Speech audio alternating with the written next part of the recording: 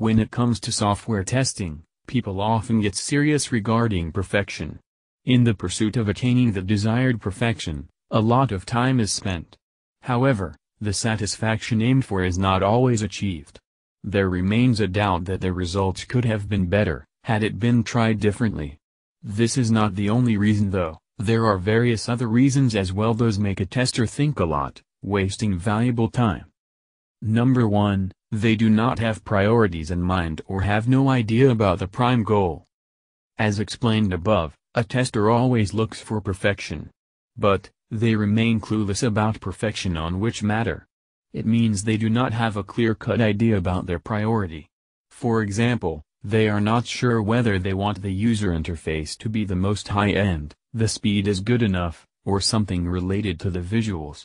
Setting the priority level, keeping the end user in mind, one can indeed strategize the testing process, to ultimately finish things within a stipulated time frame.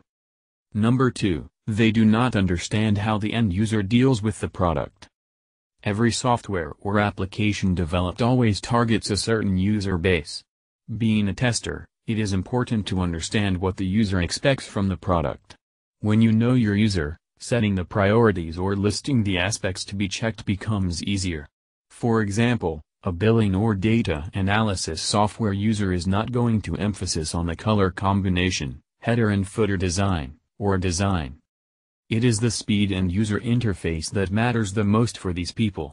On the other hand, for a game app, factors like visual appeal or graphics are going to be important. Hence, by knowing the user and their preference, a tester should sort out the features to have a focus on. Number 3, testers get confused while visiting different interconnected sections of complex tools. It is seen on many occasions that sometimes testers get delayed with their work simply because they repeat many steps unknowingly.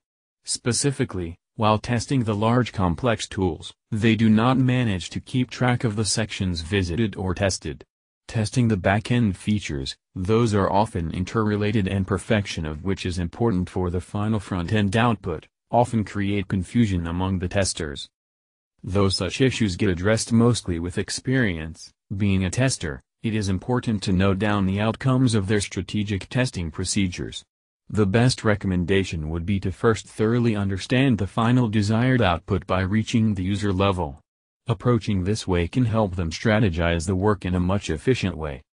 Number 4, testers do not understand the product at its conception level. It is seen on many occasions that the testers do not just talk to the developer to understand the product from its conception point of view. They simply take the product like a genuine end user. The problem with such a mindset is that there remains every possibility for many back-end functionalities left untested. A developer develops the product keeping all sorts of cases studies or users in mind. One may not think about so many case studies simply upon looking at the end product. Similar is the case about a tester as well. Simply understanding the functionality of a product from a user point of view can make them end up with leaving many features untested. But when someone understands things from its development, algorithm, or conception point of view, it becomes apparent for a tester about how to approach or which areas to address. However, when someone misses certain sections of a product to be tested, it is obvious to cost some additional hours in this regard.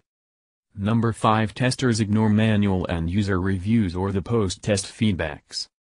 In the pursuit of ending the task in quickest possible time, testers often do not do the post-testing checks or reviews. This is not something a smart idea, though. It, in turn, makes them repeat the things they have already done. After all the testing is meant for the users. It sometimes gets difficult for one person to check all the little aspects of a product. It is thus recommended that a post-testing review should be conducted for the utmost accomplishment. Manual testing feedback is extremely important for a tester to know about how does the end user feels about the product. Instead of considering it as an additional task, one should understand that this approach can rather assure them of the perfection that they wish. Finally, it is advised for the testers not to get pressurized while doing their work. It only invites flaws while being in the pressure of attaining perfection. Rather, they should learn about how to be strategic and thus flawlessly finish the task. Well, that's an end. Hope you have enjoyed it.